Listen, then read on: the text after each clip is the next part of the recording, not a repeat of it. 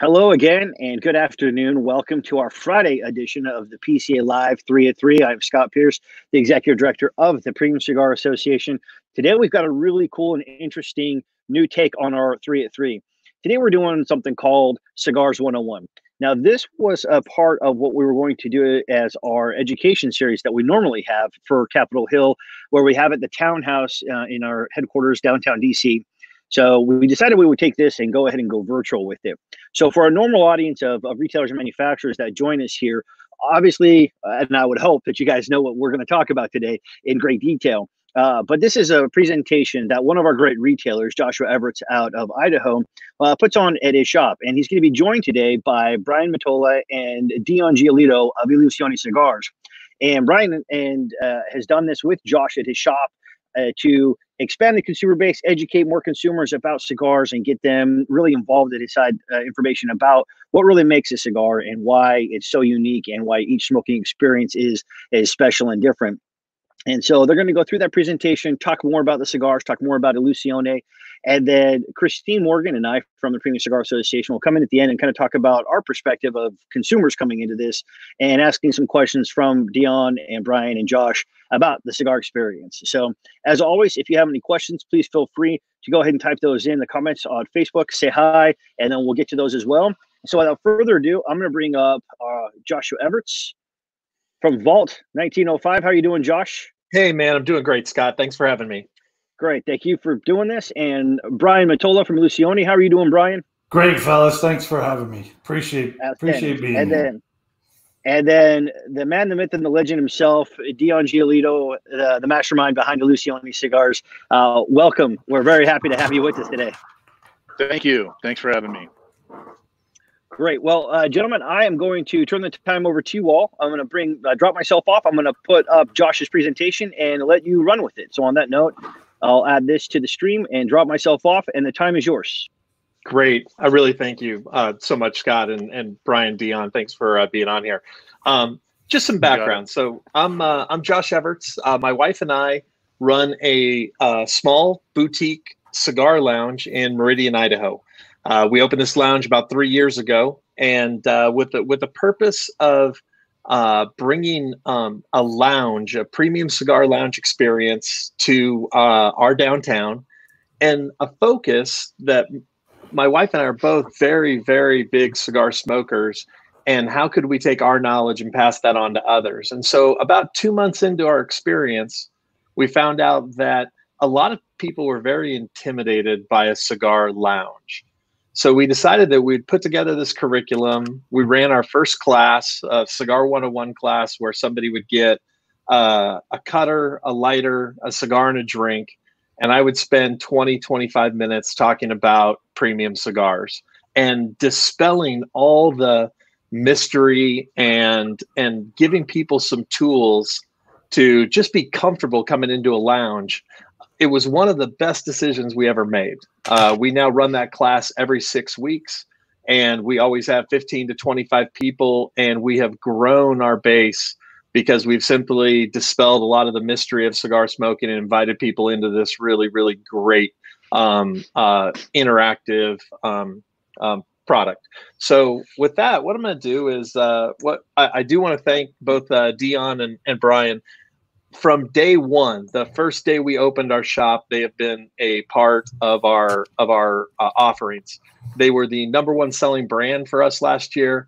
I don't know that they've ever said no to anything that I've asked them to do as a retailer. So in doing this online, they've just been so great to come out here and be a part of this. So I really appreciate them doing this with me. I am going to tell you, though, that with Dion on the call, like Brian and I can tell Brian lies and Brian doesn't know any better. I'm going to talk about tobacco today in front of Dion, and I'm so exposed because I do sprinkle in a little bit of my own fact telling into this. So Dion, thank you for being my fact checker today.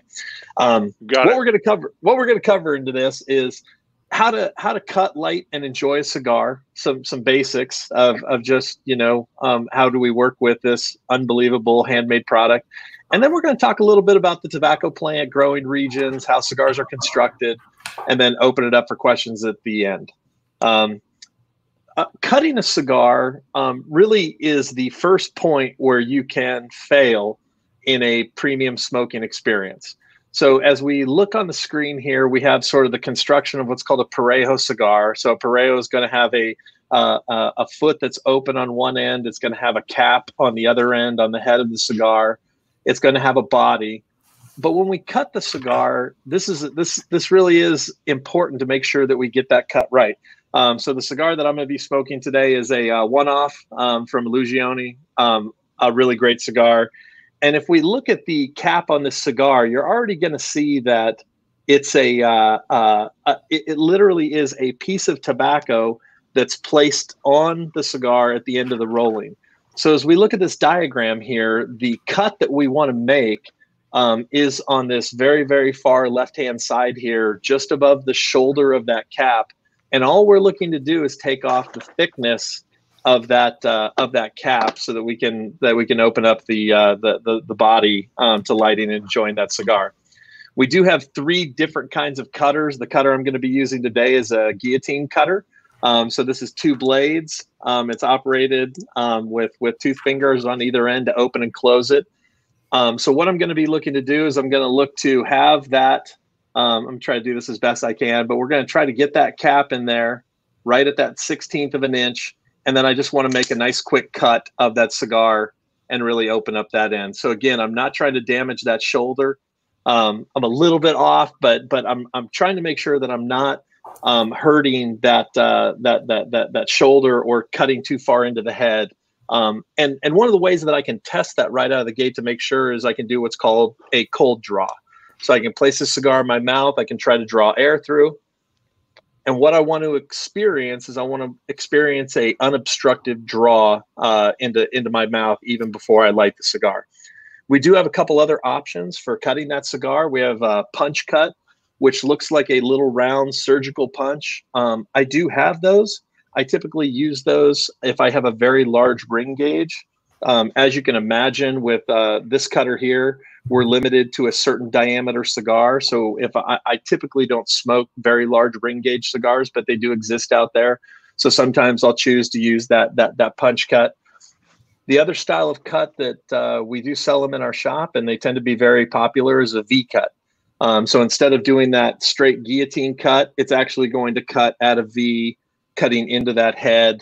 But it isn't cutting all the way around, so we are still protecting the construction of that cap and making sure that we're not doing too much damage to it. So that's our first kind of walkthrough of cutting a cigar. It's very interesting to do this without a crowd of people sitting there. This is typically when we're all sitting around cutting our cigar. So now we're going to go ahead and jump to lighting a cigar. I will tell you, I think lighting a cigar is one of the things that gets rushed when I watch cigar smokers that are in my lounge. This should be almost a spiritual experience. We should be taking our time with this, and getting a good light. Taking your time when you're lighting that cigar is going to ensure that you get the best smoking experience possible in this. The first thing to note is we have lots of different tools by which we can light a cigar. So we have butane lighters. That are refined fuel, a torch. We can use wooden matches. We can use spills. We can use Bics. What we're going to talk about today is a torch lighter, and understand that when we light this torch lighter off, the heat is not down in the blue visible flame that you're seeing. So I see a lot of guys that tend to torch their cigars and burn that outer wrapper a little bit too hot. So what we make sure that we talk to people about is that we want to make sure that I'm just hitting the very top of that flame and just toasting the foot of that cigar. That's all we're looking to do. And you can see how far away that flame is. And yet I am getting that cigar toasted on the foot, and I'm starting that light. What I'm looking for is that when I blow on the end of that cigar, that I'm seeing some orange embers around the ring. That's letting me know that I'm getting equal parts of the wrapper binder filler lit, so that I can get a good consistent burn. So again, starting off and taking your time doing this, there's no rush to this. So I'm getting that thing toasty on the end. when I'm seeing that I've got pretty good burn all around, that's when I'm going to bring it to my mouth and finish off the light on that cigar. And it should be very, very easy at that point since I've already toasted that foot. Matches can be used. I would tell you that when you strike that match, we want to make sure that we let that first burn go away and let the wood start burning before I impart that. Because with any kind of fuel, the reason we're using butane is we have refined fuel that doesn't impart any flavor to our cigar. So some smoking etiquette that we always just make sure that we share with a lot of our customers in the shop. And these kind of things should go without saying. But what we found is that this is news to a lot of people. So number one, we always pride ourselves on generosity. I just think one of the great parts of cigar culture is that people are generous. I love when I hear about people finding a new cigar in the humidor. They get excited about that, and they're grabbing one for a buddy that they might be golfing with or going fishing with. And a gentleman always brings enough to share. I've always been impressed when I go out to golf courses, go out anywhere, get invited over to somebody's house, and if they're going to sit down and enjoy a cigar, their willingness to also bring others to share with folks. I think it's an important part of cigar culture. We get asked this question all the time: when do you remove the band on your cigar? So I don't think that there's any wrong answer for this. I think you can take the band off at whatever point you want to. I don't think there's any written in stone rule for this. I will tell you that as the cigar is burning, it is imparting more and more heat along the length of the cigar. And typically with most bands, it will begin to release the adhesive on that band. It'll be much, much easier to take that band off if you give that cigar a little bit of time to burn before you go and take it off. So really, removal of that band is completely up to you. A gentleman knows how to hold a cigar. The only rule, and I should say rule in the loosest term, is that as long as your thumb is involved at some point, that is a proper way to hold a cigar. So I can have my thumb involved as long as it's touching at any point. We feel like that's a appropriate way to hold. The only thing that we don't want is people holding it like a cigarette. So yeah, as long as you get your thumb in there touching, everything that I've seen is that's a appropriate way to deal with this. A gentleman takes his time. I think that smoking a cigar is, again, one of those really, really great experiences. It's always done with others. It is a fellowship kind of event. And I think that it's important to take your time. So when you're coming into a lounge like ours, a lot of times when I'm guiding you around the humidor, I will talk in terms of, how much time do you have, and really encourage our customers that if you're looking for cigars that you could smoke as fast as possible, this might not be the culture for you. I think that margin is a great thing. Certainly, we're experiencing a lot more margin today than we probably want, but taking your time is a big part of what I believe is cigar culture. A gentleman, this is one that I always find funny, doesn't crush cigars in ashtrays. I always find it curious that people get done smoking their cigars, and these ashtrays have all these beautiful places where you can lay that warrior to rest. And yet I find people that are snuffing out those cigars and really grinding them into the ashtray. What we just tell people is we have staff that work at the lounge that we'll take care of those things, but there's no reason to crush out a cigar in an ashtray. I did have a rep from one of our manufacturers give me some chemical reason by which if you do that to a cigar, it somehow releases or imparts some odor that's not intended. I don't know if there's any facts to that at all. It just seems like when people are snubbing those things out, not necessary. And the last thing is, the gentleman never lights another man's cigar. And I put a little asterisk on this. This is something that certainly with this COVID-19 situation that we're in right now, we did have a big selection of cutters and lighters that were house cutters and lighters in the shop. And we would see just really terrible behavior at times. And we had to do a lot of work of cleaning even before this, because we would see people go into the humidor. They would lick the end of a cigar and then grab some kind of house cutter. And before we could tackle them, they would be using that to cut a cigar. And So one of the things we did in response is we removed all the house cutters and lighters in early March as this stuff was boiling up, and just made it a point that folks needed to make sure that they're purchasing their own gear, so that we're not, taking unnecessary risks and transmitting that. And there's certainly just some great inexpensive options. You don't. I carry a very inexpensive guillotine lighter. Or cutter. I carry a very inexpensive lighter because I tend to leave them and go through them quickly. So yeah, but gentleman never lights another man's cigar. We do give away as part of our classes a cutter and lighter, because I think when people have tools, it makes them feel more vested in their product and in their hobby. So some quick trivia things, and this is kind of the end of cutting and lighting, and this is getting more into tobacco now.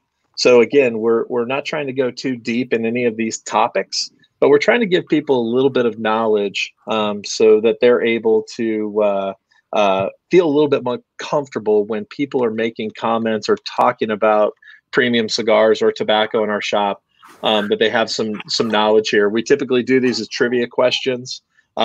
We have prizes that manufacturers provide us, and we give things away. So the first question we ask is, what other plant is tobacco related to? The answer to that is tobacco is a part of the family called Solanaceae, which is botanically related to vegetables like tomatoes and potatoes and eggplant. I always find this interesting. I'm going to use large air quotes here, that Columbus discovered tobacco upon landing in the Americas. Certainly he didn't discover it. It was here before he got here.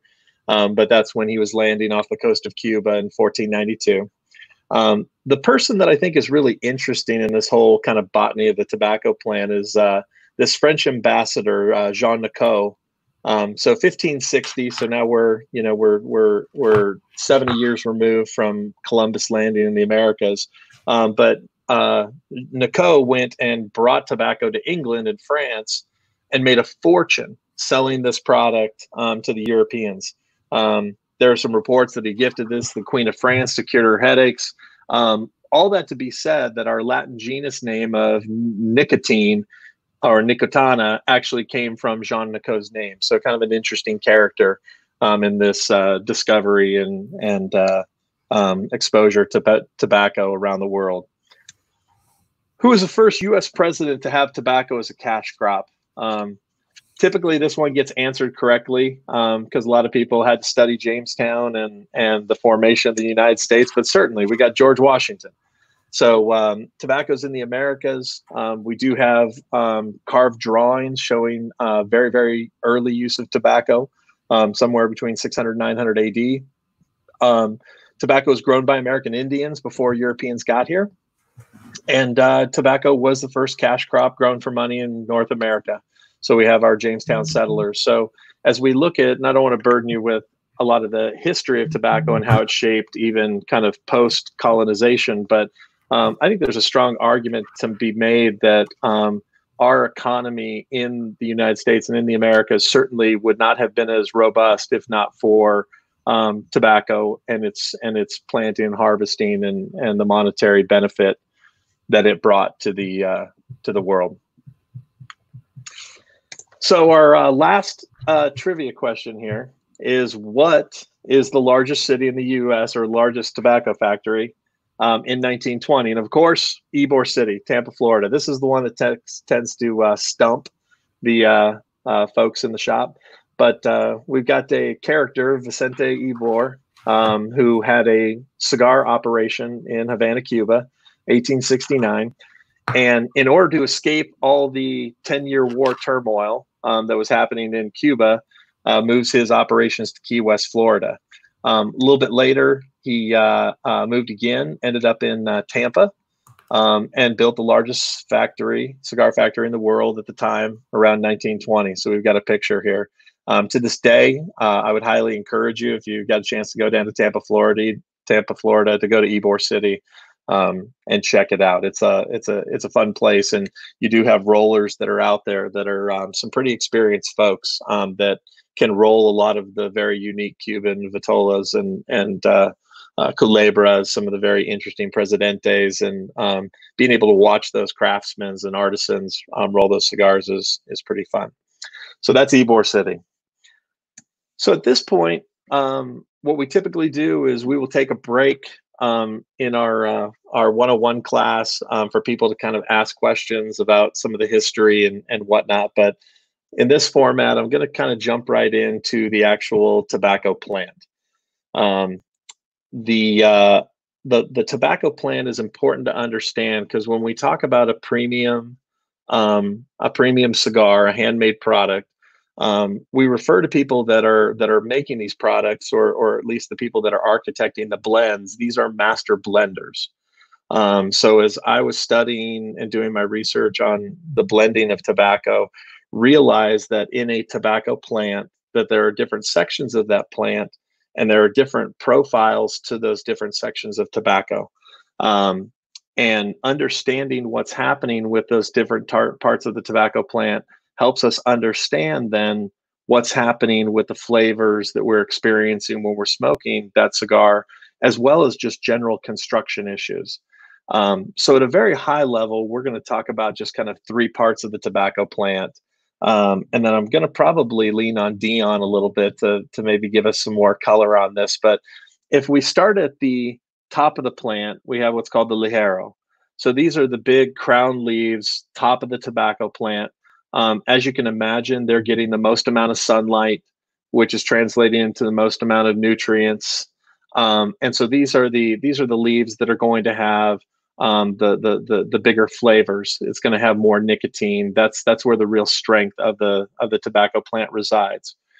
But we also trade off there that we get less combustibility. So if we were to process ligero and just try to smoke a cigar that was all ligero, this would be we would have a difficulty with combustion because the combustion, the ability to burn and have that part of the experience take place, happens a little bit further down the plant. So when we get to the seco, which is the middle part of the plant, we're getting milder flavors. We're certainly still contributing to aroma, but we're starting to get some balance between combustibility and some of the bigger flavor profiles that are happening on the top of the plant. And as we get to the bottom of the plant, as you can imagine, we're getting less aroma. These are much more mild.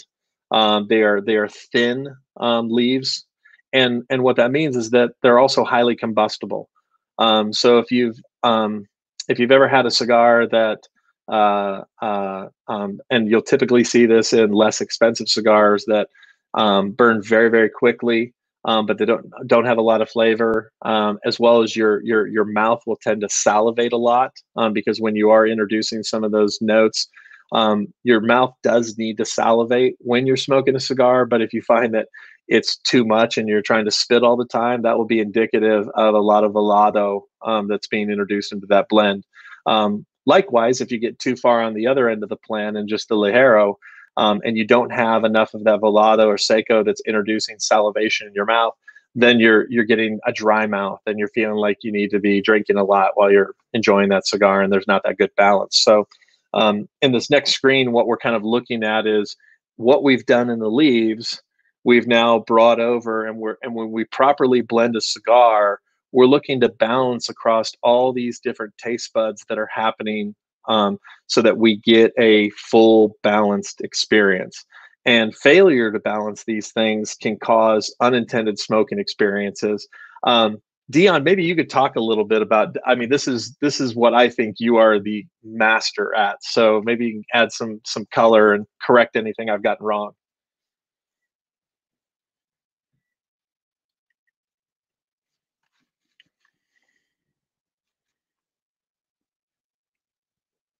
Dion, did we lose your mic?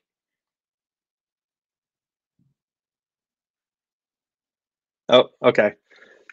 So we'll try to get the mic thing worked out on Dion here and come back to him. But this is just something that's really, really critical that when we don't get those blends right, that does just introduce an experience that isn't what is intended. We'll get back to Dion when he gets his mic back. So how are cigars rolled? We have this beautiful item here.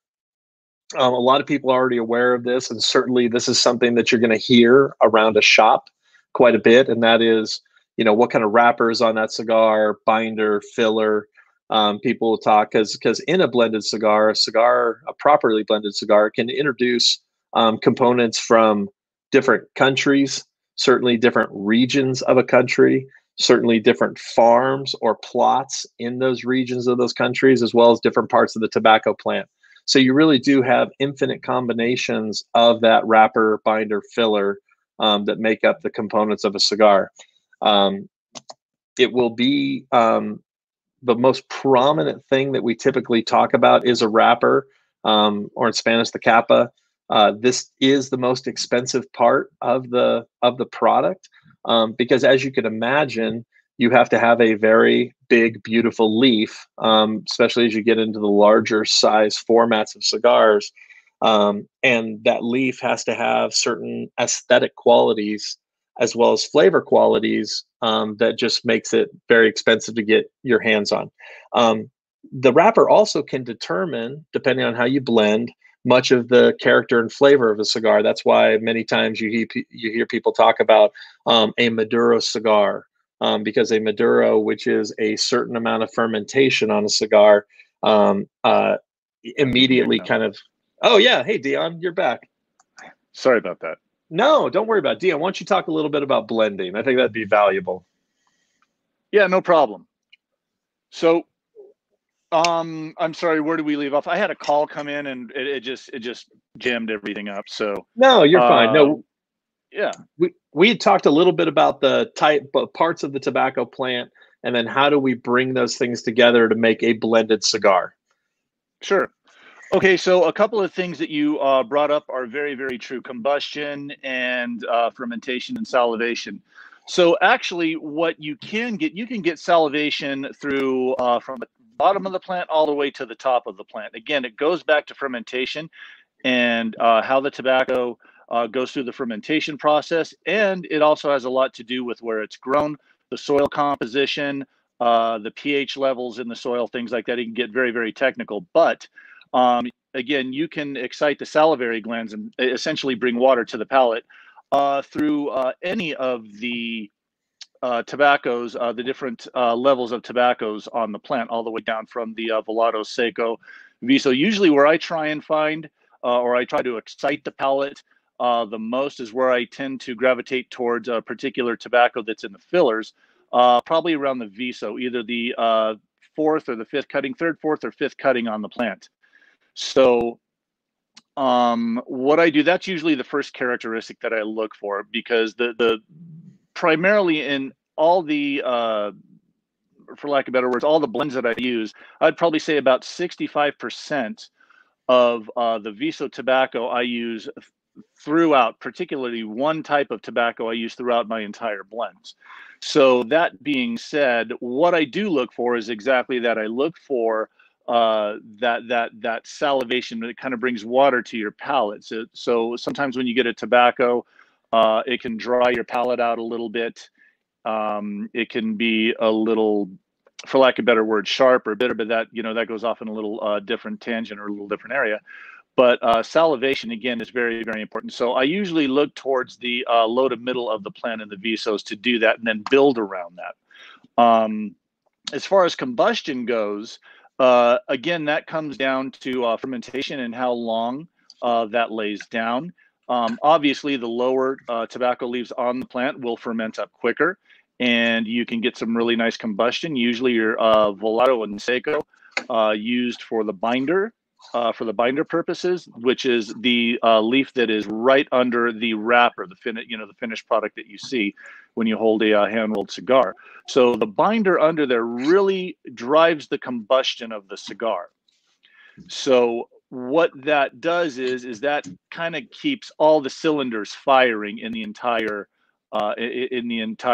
combustion process. And now it's very important too that all the other tobaccos combust as well too. And again, that comes down to fermentation process. It comes down to how long you ferment the tobacco. Obviously, the higher you go up on the plant, the longer the fermentation process needs to go on, because the leaves are thicker. So you actually can get to a level of complete combustion the higher you go up onto the plant. I know we have a friend out there by the name of Skip Martin, which owns a company called Romacraft Tobacco. He primarily uses Ligero tobacco. And that tobacco is fully fermented in such a way that it will combust. True, there are a lot of more oils and a lot more strength, and there's a lot more tensile strength in the leaf, where the chemical components have to be broken down naturally over time in order to get to that point to where that tobacco will combust properly and kind of play nice with the rest of the tobaccos. That's ultimately what you're looking for.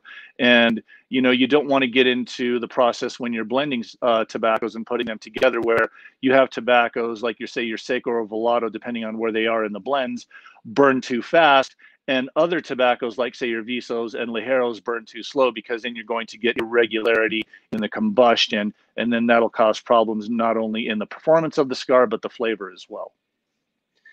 So one of the questions I have for you, Dion, and I've got it on the screen right now, that we have this wrapper binder filler. Maybe you can add a little bit of color as to, typically, can you use Seco, Velato, Ligero at any of these levels, or typically what do you strive for in terms of material that you're using for these different components? Yeah, you know, so you can. I mean, there are certain companies out there that would use wrappers, but that are indeed, the binder is classified, or I'm sorry, the top cover leaf or the wrapper is classified as binder, but it is of such a fine quality where you have fine vein characteristics going through the leaf that you can use it as the wrapper or the cover leaf. So it really just depends on the texture of the leaf. Typically, you want to grow wrapper specifically to be used as wrapper in fields. One of the most popular ways, or more popular ways, I should say, is growing it shade grown, where it's grown under a canopy of sorts of cheesecloth that allows the leaves to get much larger. The thin and the veins in the leaf don't mature as fast or get as hardy as they would when they grow in the sun. So growing under wrapper, or I'm sorry, growing under the cover of shade, allows that leaf to become very big. The leaves still, or I'm sorry, the veins still stay relatively small, and then you can roll those veins through the, or roll the leaf through the through a for lack of better words, a mechanical machine, if you will, and kind of like flatten out the leaf a little bit and get it a little more consistent so that you can use it for wrapper quality. So one of my questions, and I've got the picture up here, the difference between a sun-grown field and then a shade-grown field. Are you going to get as much strength or nicotine or flavor in something that's shade-grown as opposed to sun-grown, or does it matter? Yeah, so initially, if it's grown in the sun, yeah, and it's allowed to mature, you know, not only through how much sun you get, but you know, when they harvest it, you know, the tobacco will have varying degrees of nicotine in them.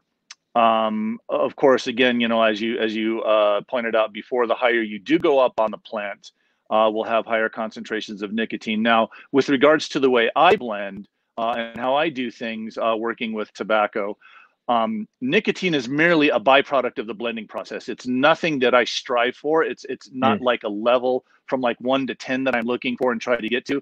It's a byproduct. So mainly what I look for when I'm going through the blending process is finding particular leaves of tobacco that exhibit quality and characteristics that I'm looking for, and complexity that I can build around and take that blend forward.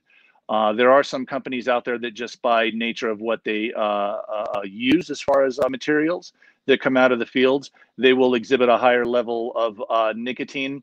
Again, that is also a product of how long you ferment that tobacco and age it out. The longer you ferment tobacco, the nicotine will also go lower and lower as it goes through the fermentation process as well. But again, you know, typically your lower leaves are going to be the lower levels of nicotine, and your leaves that are higher on the plant will be higher. But again, it really all comes down to fermentation and the end result that you're looking for. So as we talk about fermentation, I've got a couple pictures here, and these were just some photographs that I snapped on one of my trips down to Nicaragua. So from right to left, we've got the barns where the tobacco is coming right out of the fields. It's being put in these bunches. I was very impressed when I was down there, and I would highly encourage anybody, whether you're a shop owner, whether you're a consumer of cigars.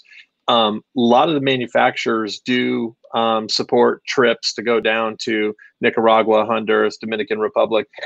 If you really enjoy cigar smoking, I highly recommend you trying to get on one of these trips. They can be very, very affordable. But when you get to see tobacco being worked with, it does give you a great appreciation for what a hand-driven process this whole thing is. And I'm always surprised that, when you look at these pictures of, just volumes of tobacco hanging, and then they're moving it to these stacks kind of during this pilon fermentation process.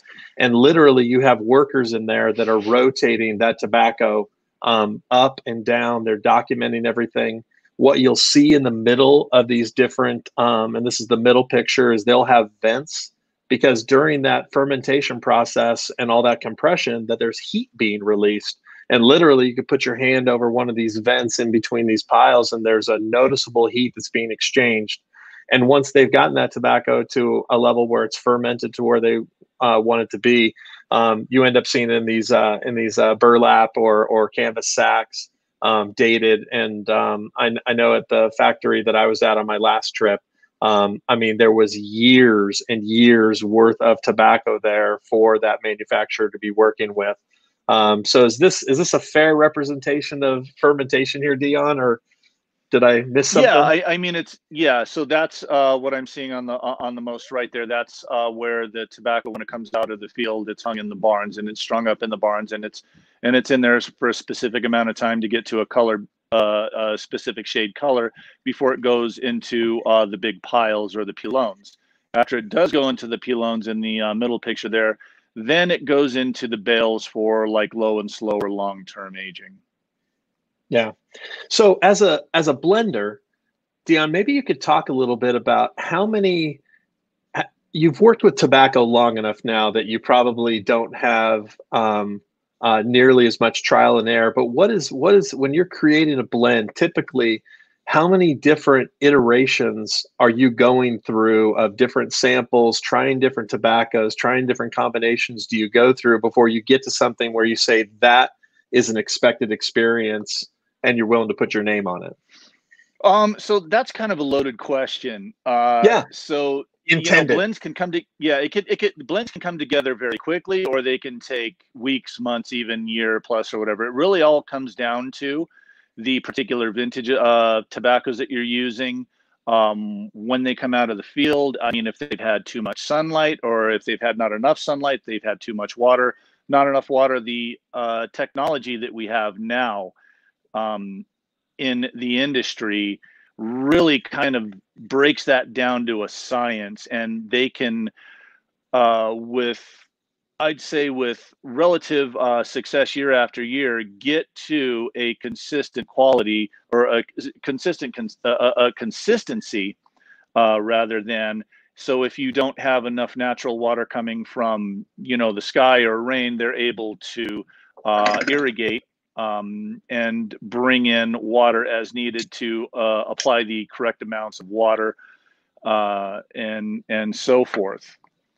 So blending is really, tobacco has a language, right? So you really have to know how to listen to the tobacco and understand the tobacco in order to know where you're going from there. So again, through my particular blending process, it's always sourcing out, what I want to build around, what type of flavor, or a specific tobacco that I'd like to build around that has this flavor that I like, that I look for.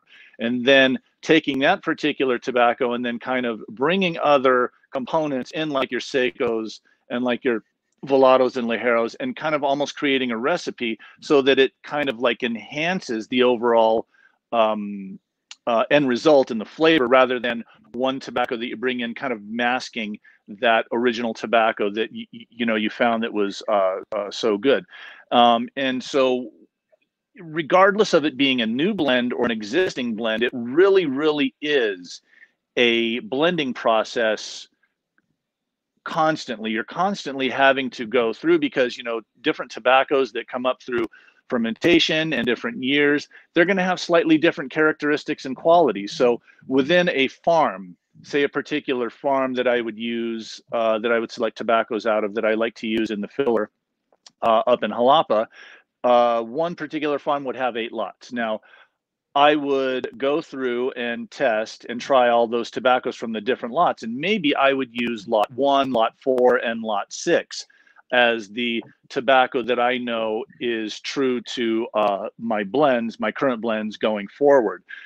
And then make sure that the rest of the components are in line, so that I get that flavor, that consistency and quality, not only from 2 years ago, but from currently, 2 weeks from now, 2 years from now, and then 10 years from now.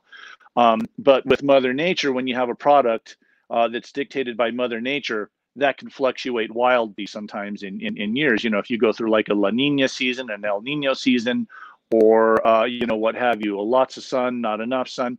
So in that particular farm, as I review tobaccos that come out of there during different phases through the growing seasons, whether it's early in the growing seasons or late in the growing seasons, I may have to go to different lots. So instead of using 1, 4, and 6, I might have to try all the lots, and maybe, okay, now lot 8 is performing the way that I want it to, as far as flavor, aroma, and things of that nature. So we select lot 8 from that particular vintage, and then say lot maybe 5, which exhibits those particular characteristics. So it's really an ongoing process.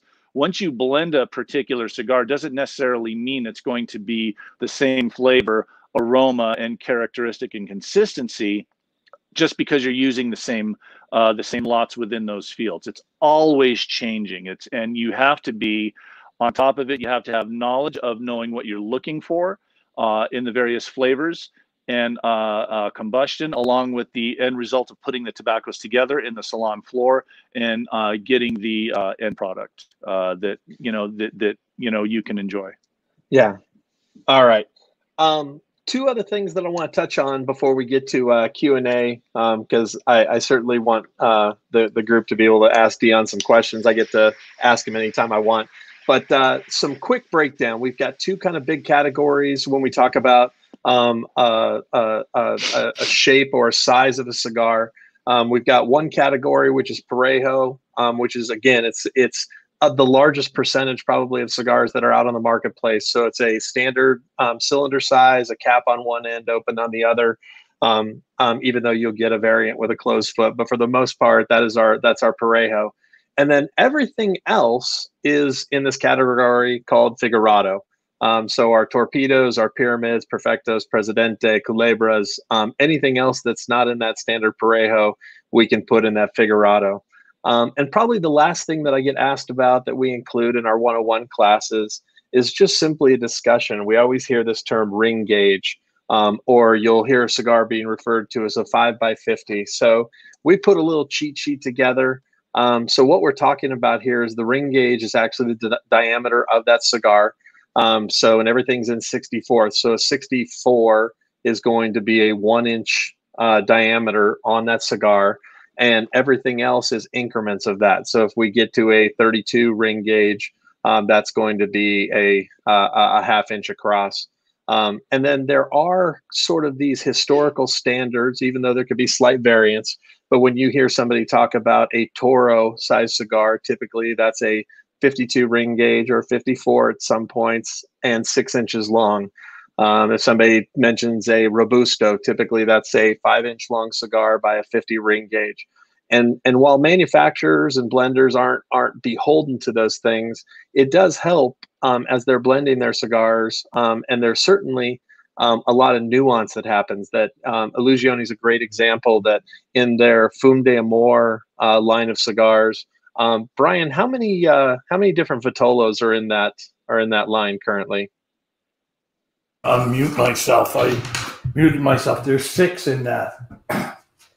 Yeah, so 6 in the Fundi more. And so even though the tobaccos are the same across those products, the blending and the experience that happens between all of those are very, very different. So what's interesting as a shop is I always make sure that I take people on a journey, that while they really might like a Toro size cigar, and they're, I'm a Toro guy, I tend to talk to them about their experience of flavor and what they're looking for in the blend, because I might be able to find that in a Perfecto or in a Robusto or a Lancero or a Lonsdale of a different blend or manufacturer. So my job as a tobacconist is really to understand what's going on in these, because I will tend to gravitate and understand what's happening with these different sizes and configurations. And maybe Dion, talk a little bit about just the challenges of trying to create a line of cigars with those different vitolos, those different sizes, and yet maintaining a theme, even though the experiences can be very different. Yeah. So again, the way we fall back on the blending process is no matter what ring gauge you are blending to, whether it's a 42 ring that would typically be a Corona, all the way up to like a 60 ring, which 60 ring 6x60 or whatever. What we try and do is maintain that consistency of complexity and flavor throughout the smallest ring gauges to the largest ring sizes, in order to give you that flavor that you're looking for, I guess, for lack of better words. So when you're putting blends together in a small ring gauge, it's always something that I try and think of. It's like, okay, well, if we do this, we have to span the largest ring gauges to the small ring gauges and make sure that they essentially all the cigars kind of taste the same, right? You don't want your larger ring sizes to exhibit more spice or more heaviness or more fullness, whereas your smaller ring gauge might be something completely different. And so that's really where the blending, the talent of blending comes in. Not only that, I think even more importantly, it's being able to have control over the tobacco. So a lot of companies, I would say there's a large amount of companies out there that do not actually grow their own tobacco, that will buy from various farmers or growers. And albeit they have very good relationships with them, again, crop years change and are different. And so it's kind of like a rush, or not a rush, but it's like this incredible anxiety to make sure that that flavor is consistent throughout the months and the years. So it's a lot easier if you do grow your own tobacco and you do have your own manufacturing facility, where the tobacco can come together and you can achieve that goal that you're looking for, as far as consistency in flavor, consistency in combustion, and the rest of the rest of the things that go along with it. It really is. I mean, the one thing that I think everybody strives for in this industry is, and I'll say it again, I've said it 100 times, it's consistency. You can make a very quality, high quality product that's constructed right, that's rolled right. You can have very, very high level rollers on there, but if the materials that they're using change throughout the rolling process, you really kind of get into some peaks and valleys, wide bandwidths of where you need to keep your flavor profile in that particular cigar at. So I'm very thankful and very happy that Eduardo, at his operation at Tabsa, at the factory, and also with the Aganorsa tobaccos, he gives people like me carte blanche to go through any and every raw material that he has to make sure that the consistency throughout all of my lines are going to be maintained. And it's almost a blessing and a curse at the same time, because it is a tremendous amount of work that you have to do in order to maintain the quality and consistency of cigars through months and years. Yeah. Well, listen, we've taken a lot of time, which is great. Dion, you've added just great. you actually know what you're doing. I'm just making it up as I go along. So I guess, Scott, I'll kind of open it up to you if there's any questions for specifically Brian, Dion. I'm certainly happy to answer a retailer question, but yeah. Yeah, no, thank you. I appreciate that. I'm going to bring up Christine. Christine knows her cigars very well. Has been in around for a long time within the industry as well. So one of the things that I did want to ask, well, Christine is smoking a Candela, and I'm smoking the Epernay right here. And I just want to talk to you guys a little bit about this from a consumer perspective. When you're seeing different shades, and we went through that a little bit with the tobacco. But as a consumer, as I'm coming into it, what am I expecting as far as the different shades and how that's going to taste or how it's going to work with me? You know, I've heard some say, look, tell me how you like your coffee or certain aspects in order to try to understand the palate. But I think that's one of the things that people don't really truly understand. Now, again, our audience here is really for those that are kind of the novices of smoking cigars, right? And so for them to truly understand the nuance and flavors, we oftentimes say, hey, it's like a fine wine. How does that hit your palate, whether it's a Merlot or whether it's a blend or whether it's a white wine, et cetera, or even bourbon. But talk a little bit about how you approach that with the different blends and, for example, like the Candela versus the Epernay and kind of what you're aiming for there as far as the taste, the flavor, the smoking experience, everything else. Yeah, sure. Me, right? Yeah. Yeah, Or absolutely. Christine? Okay. No, Yeah, you. so, And then Christine will ask hers. okay, yeah. So, you know, you're very right in that, you know, it is a lot like wine, or it is a lot like coffee. You know, whether you put a light roast on a coffee or whether you do a medium roast or a dark heavy roast or an espresso roast. You know, the chemical composition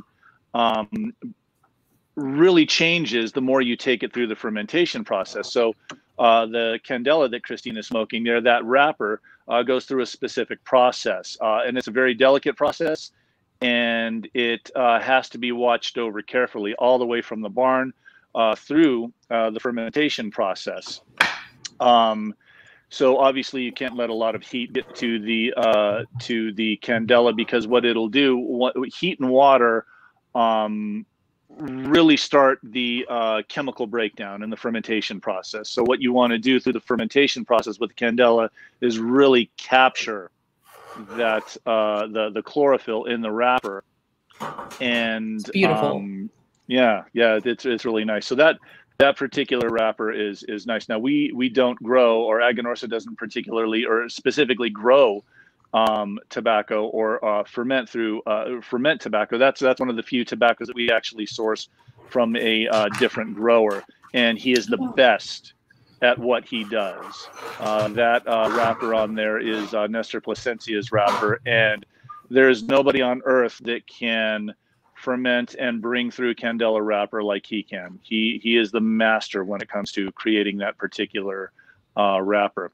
So as you go through the different varieties and stages of fermentation with wrapper, you know, the starches break down, sugars come a little bit more into play in the wrapper, and then you can kind of bring these little subtleties and flavors. You can introduce them into the entire blend, which kind of can create the overall effect or the desired flavor that you're looking for. And again, it's really kind of like putting a recipe together. I mean, if you're making something, if you're making a soup and you put too much salt in it, it's going to be salty. If you put too much pepper in there, it's going to be too much pepper. You put too much rosemary, it's going to taste all like rosemary. So the wrapper can be just as important with regards to the overall blend as the binder and the internals, you know, the fillers. What I like to do, not necessarily with the Candela wrapper, because it is a specific flavor and it's a specific style, but as I am looking to get a specific flavor or taste or profile that I look into a cigar, some of the wrappers that I use, even though they might be a little darker, may, through the fermentation process, exhibit a little more influence on the overall blend. So what I might have to do is say, okay, we need to look for a tobacco that is of the same type or variety or cover, but is a little more neutral in flavor to feature more of the internals. Because again, that's really how I build the blend of the cigars, to feature the internals of the cigars. And I kind of got that from Henke Kellner.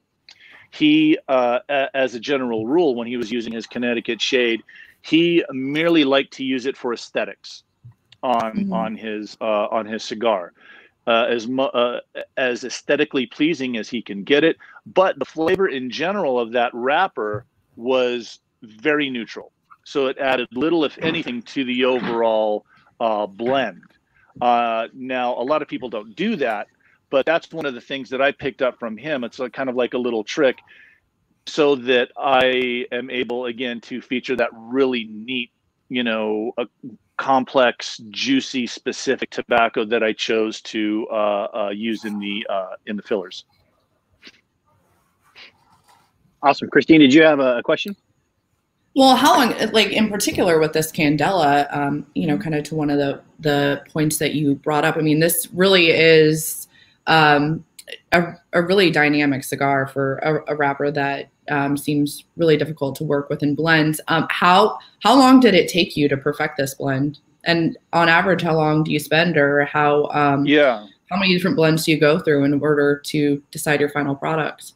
Yeah, so what it comes down to, it's kind of like kids playing in the playground, right? I mean, the last thing you want to do is have to go out there and break fights up every 10 or 15 minutes because there's a bunch of, kids running around on Kool-Aid and candy, just causing problems. So all the tobacco, at least that, I use in my blends, they all have a role to play. They all have a part to play. And typically they all get along. Now you will find some tobaccos that just kind of butt heads. You can't use this particular binder with this, with some of these fillers, or a specific filler, because what it'll do is it will not only exacerbate, but it'll have some similar characteristics and it'll magnify that flavor tenfold. So it's all about finding balance and about finding the right materials to use, so that all the kids on the playground are having fun and playing and smiling and laughing and screaming their heads off and stuff like that, rather than being a bloody mess out there. And what about ring gauge? Have you found that you could, with one particular binder and filler combination, if you were to change the ring gauge, how much does that make a difference? Absolutely, it's a huge component in it. So what we do in the blending process is each cigar is blended specifically to its size in order to achieve the same results. So something that I would use, say like if I use 1.5 to 2 leaves of Viso in like a Corona, you would have to basically do some calculations, some math, and say, okay, by our calculations, using the proper weights or percentages in a higher leaf. So if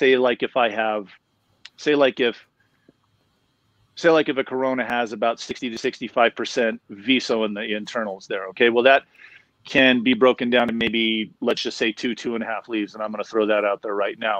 But by doing calculations and percentages, going up to higher ring gauges, well, now in order to achieve that same percentage in a larger ring gauge, you have to use more.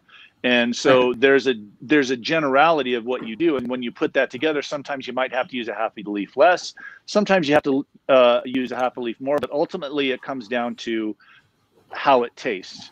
And making sure when you're smoking when you're smoking them together, the Corona versus the Toro versus the Churchill, that they have the same consistency and flavor all the way from the smallest ring gauges to the highest ring gauges. So we really work in, number one, percentages of tobaccos relative to the size, and ultimately weights of each individual cigar. So all our cigars that come out of the factory has a specific weight.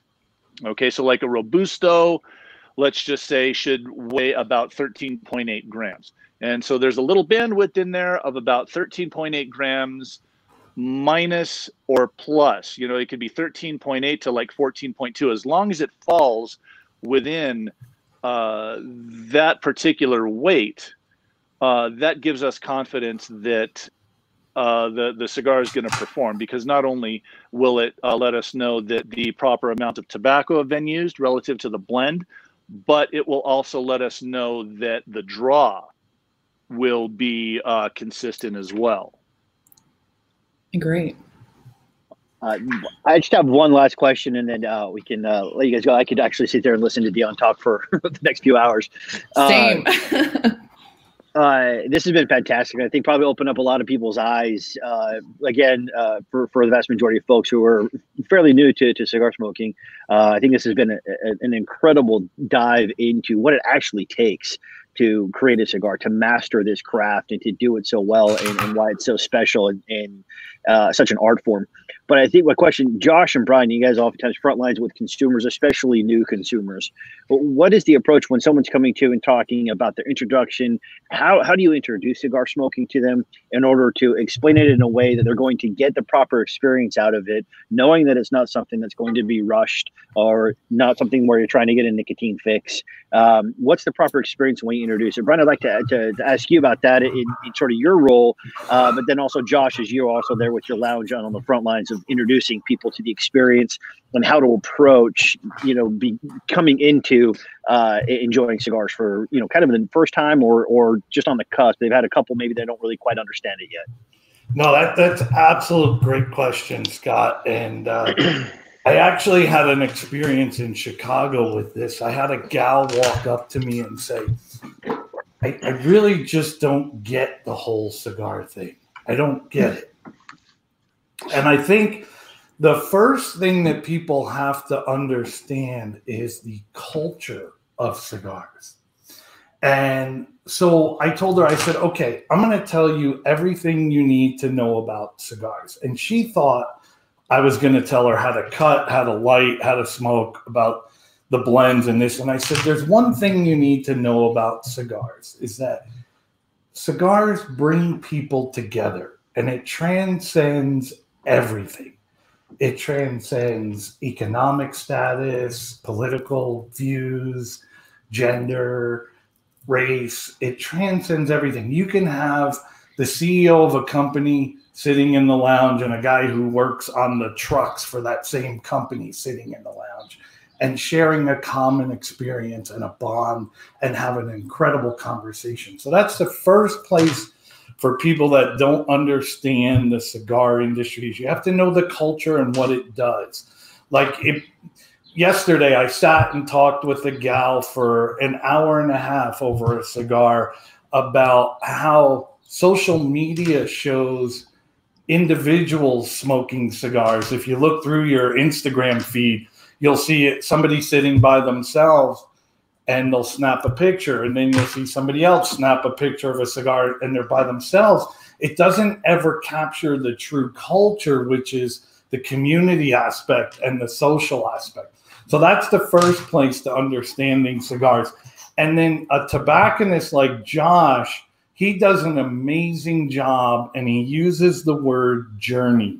I'm going to take you on a cigar journey.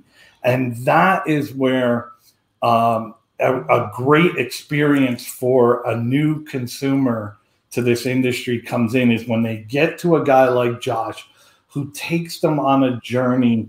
The difference between cigar smokers and cigarette smokers is cigarette smokers are brand loyal. I only smoke Marlboros. That's it. That's all I smoke. Cigar smokers venture out, they try new things, and they look for recommendations. So I think overall for us at Illusione, the important thing for us is that the cigar IQ gets elevated to a level of what you have at the vault. His shop, I travel all over the country. His shop has one of the highest cigar IQs of the consumer base in the country. And his shop is known throughout the country. I could be in Miami and I'll say, hey, this guy Josh up at the vault. And they're like, oh my God, yeah, the vault. I've heard about it. And it's because of that journey that he takes his clientele on, which is really good for a brand like ours. We need tobacconists like Josh that will put a cigar in somebody's hand and say, yeah, a $9 cigar is not a $9 cigar because there isn't a Dion Giolito behind cigar A, but there is behind Miss Illusione. And this is his efforts, and this is what he does, and this is the why behind his cigars. That is really important, and we need more of that as an industry. I feel like Brian just stole all my thunder, so I'll just reinforce. When we started the vault, we actually did. We opened on September 1st, 2017. We had a meeting 2 months prior where we invited, the 20 to 30 guys that I knew in the Treasure Valley to come in, and that's the opportunity that we took to define expectations, what their expectations should be for me, and what my expectations would be of them. And we shared with them what our mission statement was for the vault. And that was to create a premium cigar experience where the primary currency we exchange is relationships. Because at the end of the day, my people, my customers, they're in partnership with me. So when I have a new person come in the door, myself, my staff is trained to, first of all, engage that person in relationship. Hey, how you doing? Is this your first time here? Oh, great. And my customers understand the relationships we're trying to build, so they'll be the first ones to pile on. It's not all up to me and my staff. The guys and gals that are in my lounge on a regular basis will say, oh, hey, where do you work? What kind of line of work are you in? What kind of cigars do you like to smoke? And then the second part of that is the journey that Brian's talking about, that our staff is trained to identify where they're at in their journey. They could be at ground zero. They might never have tried a cigar before. And for me, it's not about how quickly do I get them into a really expensive price point because I've got to make money as a tobacconist. No, it's to meet expectations. I want them to have a great experience with the product, an expected experience with the product. And then I want them to experience the relationship, because at that point, then they're going to go on their journey. So simple things like when we open up our shop, we made sure that we put a point of sale system in place so that every customer that leaves our shop gets a receipt showing what they're smoking. And I tell every one of my people when they leave, like, hey, make some notes on that. If the cigar was too spicy, if it was a little bit too mild, if you felt a little too heady, like make some notes on that. Because if you bring that back to me or my staff, then we can take you on a different journey and we can move around. Dion pointed out that their cigars, their primary tobacco supplier is TAPSA, Anganorsa Leaf.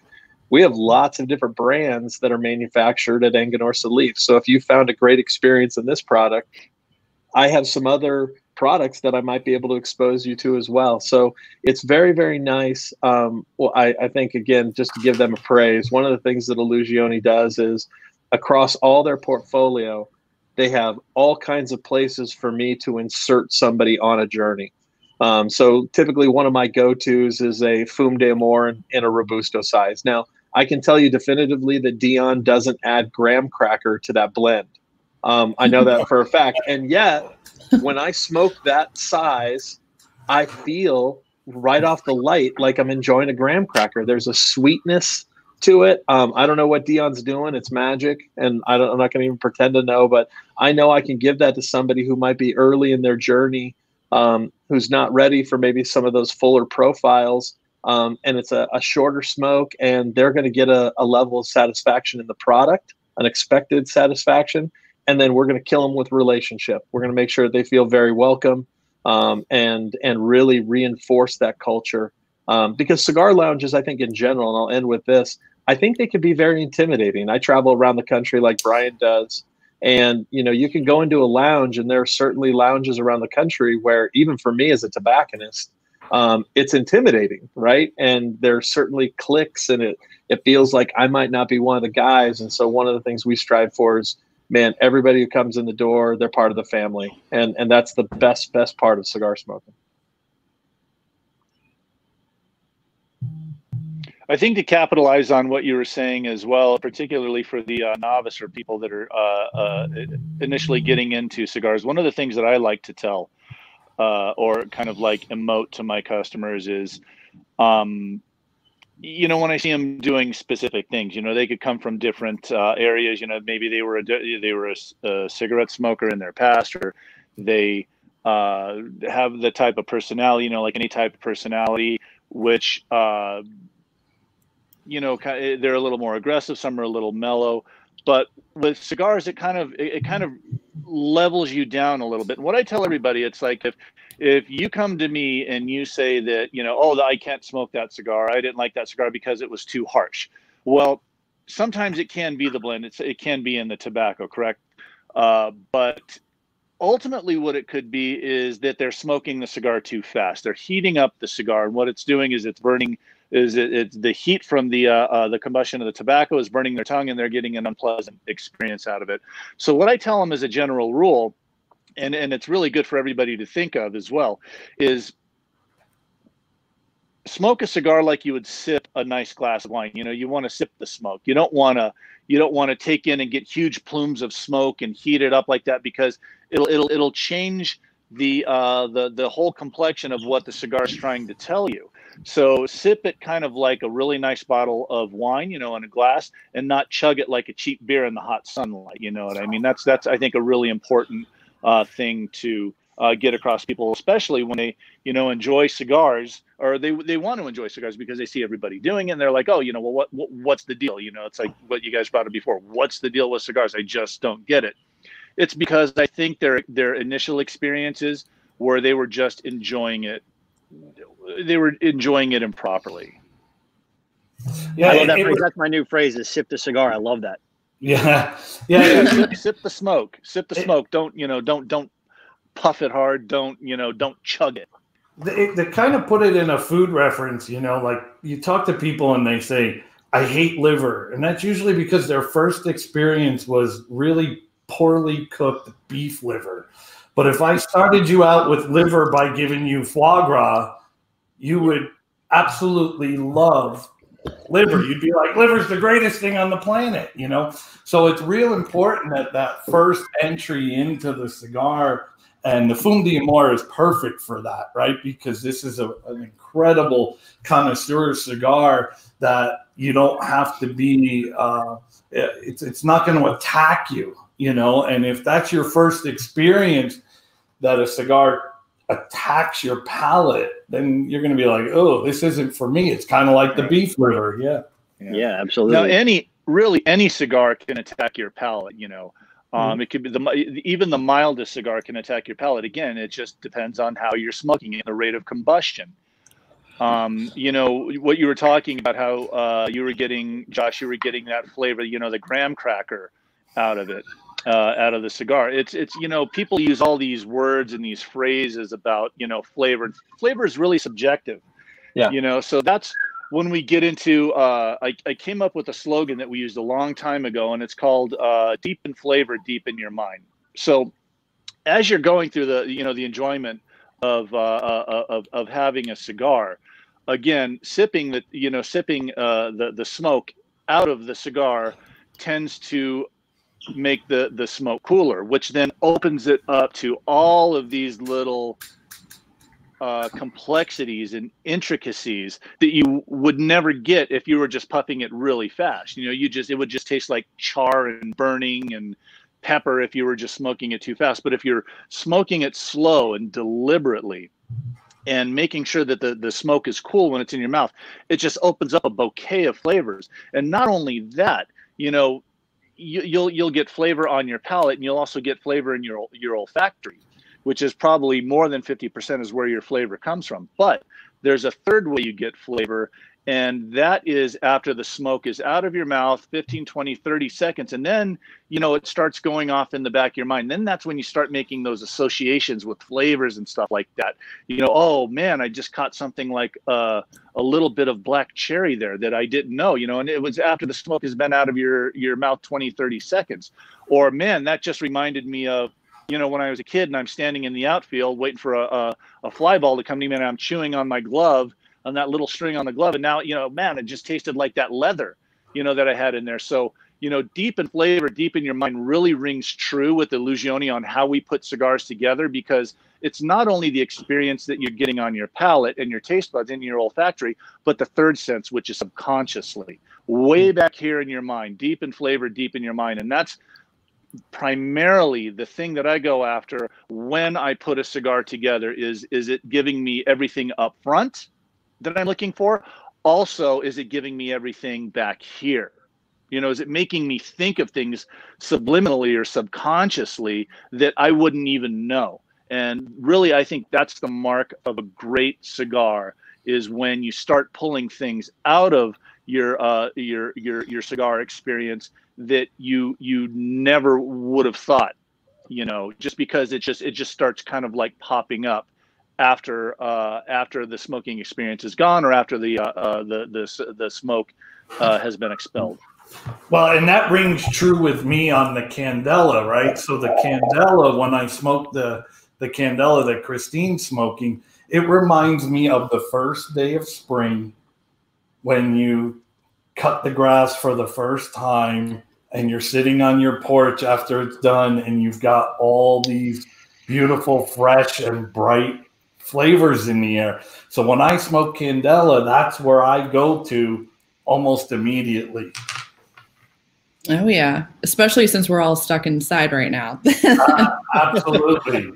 But actually, yeah, I have a question in regards to, you know, since we're on this flavor topic, and kind of backpedaling a little bit to just how intimidating it can be as a new cigar smoker. It was for me. From the time I wanted to smoke a cigar to the time I actually had my first cigar, there was a 2-year gap. Just because, especially being, you know, a woman, I knew I didn't want to smoke anything flavored as well. Like, I wanted to smoke, you know, what I considered at the time to be a quote unquote like real cigar. How do you, for the new smokers, all three of you, how do you make recommendations? What questions do you ask? You know, in most cases for a tobacconist, it doesn't do anybody any good to recommend based on their personal preferences or what needs to move. So how do you cater that experience, that journey, for a new cigar smoker to determine where they should start? Like, what questions do you ask? How do you engage that and follow through with such recommendations? Yeah, I'll talk as a retailer.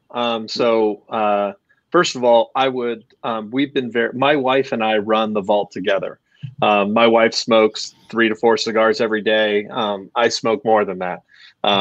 And we really, really are interested in bringing cigars, not just to men, which we already know we have a lot of those that are cigar smokers, but we really try to make it accessible to women as well.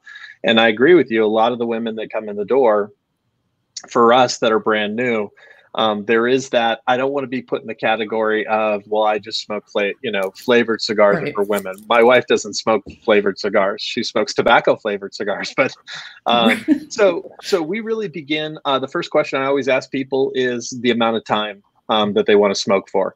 That's kind of the first step. That gives me an idea as to what kind of size we're going to be talking about for them.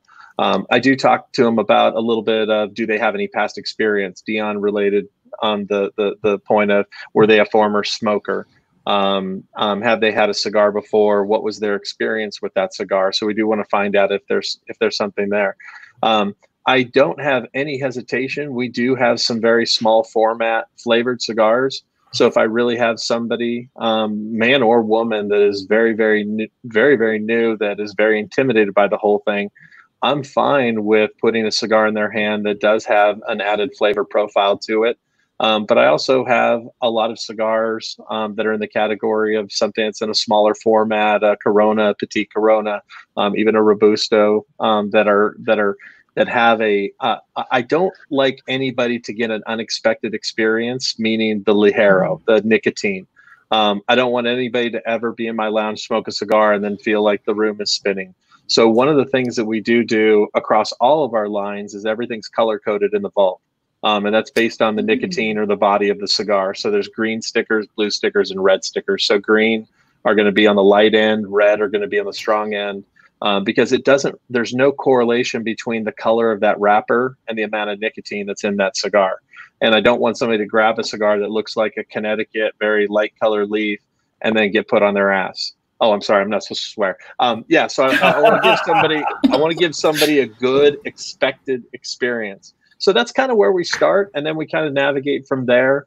Sometimes we get it right, sometimes we get it wrong, but I think going back to that journey statement, that's part of it. And I think that what people gravitate to in our lounge is they know they're not on the journey by themselves. Like I'm not putting a cigar in their hand and sending them out the door. I'm putting a cigar in their hand and I'm sitting next to them. And then we're able to talk about it as we go. And I can't tell you how many people come in for that first experience, whether it's a 101 class where they're smoking their very first cigar, that are grabbing 3 to 4 cigars when they leave because they got excited about where I'm going to go. And we're able to line up some things and give them a receipt and send them on their way. So that's how we handle it. Brian? Well, for me, look, forget for a second that I work for Illusione, right? I'm a cigar geek, right? I've been smoking cigars forever. In fact, when Josh was talking about the cutting and the lighting being a spiritual thing, for my grandfather, he enjoyed the ritual of cutting and lighting a cigar. He didn't necessarily even like to smoke cigars. He smoked 3 packs of Lucky Strikes, but in between Lucky Strikes, he liked the ritual of cutting and lighting a cigar. So for me, I love when I get in front of a person who has never smoked a cigar. I tell people, since Josh said ass or whatever, I love telling people, all right, I'm going to take your cigar virginity right now, right? And so for me, I can do that with confidence with Illusione because I know that they're going to have that wow experience, right? That's going to be just like, that was really good. What else do you guys have? And for a retailer, that's really paramount, is for them to make that first recommendation that creates that wow experience. And then they come back in the door and they're like, Josh, just go in the humidor and pick me out something to smoke. That's when you have the game won as a retailer. So for me, I love taking people's cigar virginity because it gives me the confidence to know that at least I'm starting them out in the right direction on their journey for Illusione. I smoked my first Illusione late in maybe early 2010. I had an Epernay, and my friend brought it back to me. I was living in Florida, and this is the beautiful thing about cigar smokers, right? He's like, dude, you need to smoke this cigar. And so I cut it, and I went, wow, right? I mean, so it gave me, even though I was a cigar smoker, it was my first Illusione experience. So he got my Illusione virginity, and it was a wow experience for me. And that's what I think is key at the retail level, or for anybody's first experience. It has to be a really good one. And it has to be a wow experience. Well, we have now set the record for our longest live stream at this point. Hey, all right. Which is perfect. Like I said, we can probably continue this on, but maybe we'll go for Cigars 201 a little bit later on, or maybe when we can actually do it in person at the townhouse. Had I known Journey was going to be the theme, I would have had Don't Stop Believing as the sort of intro music today. But no. I say that tongue in cheek. Actually, this is the longest one I've been on. I was on a virtual HERF in Norway for 8 hours. Oh, whoa. Whoa. It was 4 o'clock in the morning, and these guys were sitting outside, some of them, in the cold, and it's 4 o'clock in the morning, and they're lighting another cigar. And I'm like, oh. More power to them. More power. Bundle up, pour another bourbon. Right, exactly. That's how they're staying warm. Scott. I want to thank you all Christine. very much. Great presentation. For any retailers that are out there, just as a heads up, Josh has graciously offered that if you want this presentation to then take it and tailor it, brand it to your store, and be able to have these Cigars 101 or ask him any questions. I know that other retailers do similar types of events at their shops as well. But Dion, thank you so much for taking the time today. It was so fascinating and great information. Josh, thank you for the presentation, and Brian for joining. And we'll look for this. We're going to send this out to all of our contacts as well. So thank you again for joining us. And then we will be back Tuesday with Michael Herklotz from Nat Sherman, who will be talking to us a little bit about their retailer relief package that they've been sending out, and some other insights from him as well. So I wish everybody a fantastic weekend. Thank you once again for joining us. Really appreciate it. Have a great weekend, everybody. Thank you very much. Thank you Take care. all. Thanks, everybody.